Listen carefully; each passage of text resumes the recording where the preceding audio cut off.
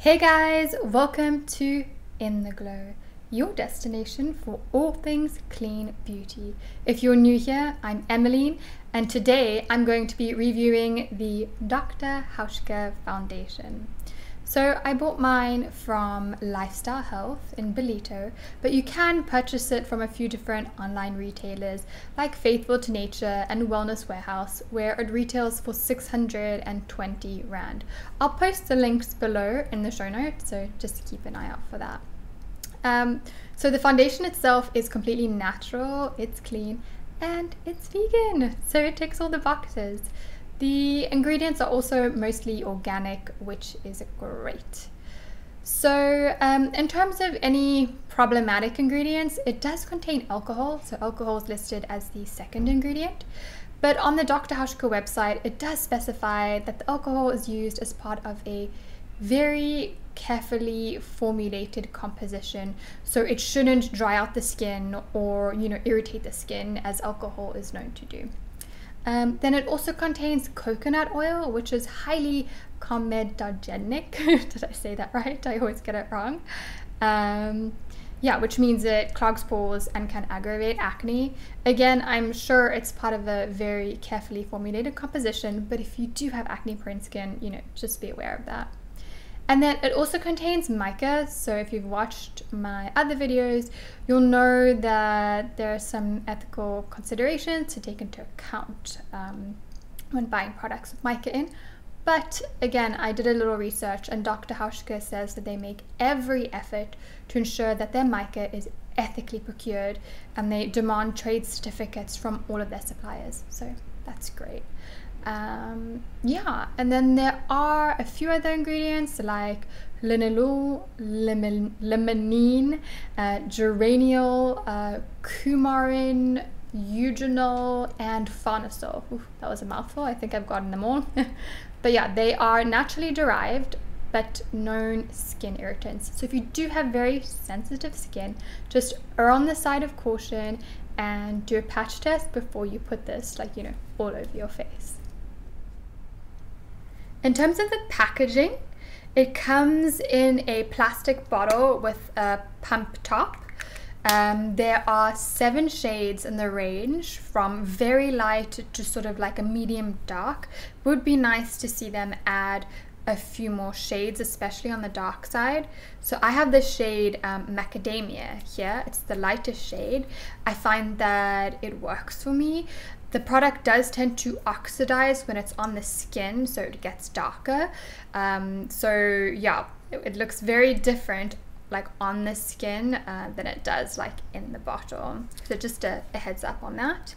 I would classify the coverage as light. You could maybe get a medium if you build it up a little, but definitely on the lighter side. It's also a very, very matte finish. So I prefer a more dewy, glowy finish. So I wasn't really the biggest fan, but if you love matte foundations, you will literally fall in love with this.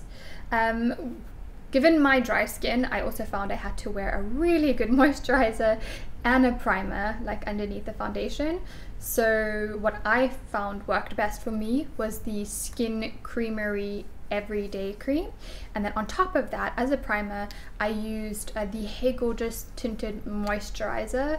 So it doesn't actually have any coverage. It's not really tinted. It's a beautiful product though. It just gives your skin the most radiant glow. I'm going to be doing a review on it next week. So it actually worked perfectly underneath the Dr Hauschka foundation because it just added a little bit of radiance, a little bit of glow, which I really, really loved. In terms of application, I found that using a Beauty Blender sponge worked best. I tried using a foundation brush. I found it to be a little bit streaky. I tried using my fingers and I found that the foundation, just didn't really blend very well for me using my fingers. And before I apply it and show you, I just wanted to mention that sometimes a little crust can form at the edge of the bottle if you have left your foundation to sit for a little bit. So just be aware of that. when you pump out the foundation, you will need to throw that little crust away before you apply it on your face. Okay, well, let me apply it so you can get an idea of what it looks like.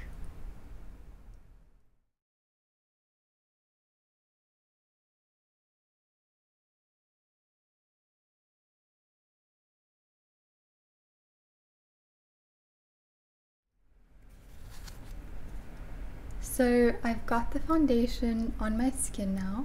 As you can see, it's got a beautiful velvety matte kind of finish, just gorgeous. The coverage is light, but it's actually great for an everyday look. Yeah, it feels like my skin, but just a little bit more beautiful and a little bit more even. You can also see there is a slight glow because of my little Hey Gorgeous tinted moisturizer as a primer trick, which I really like. Yeah, I don't feel like I need to use powder over this, given that the finish is so matte. And honestly, I found even without the powder to set it, it still lasted a full 8 to 9 hour day, so it really performed well. Overall, I would still tend to recommend it to people with a more oily or combination skin. I think it would work better for them. If you do have dry skin, just make sure that you use a good moisturizer and primer, and then it would work for you. Also, it is going to be better for people who do prefer the matte finish. If you prefer a dewier finish, you're probably not going to enjoy this so much.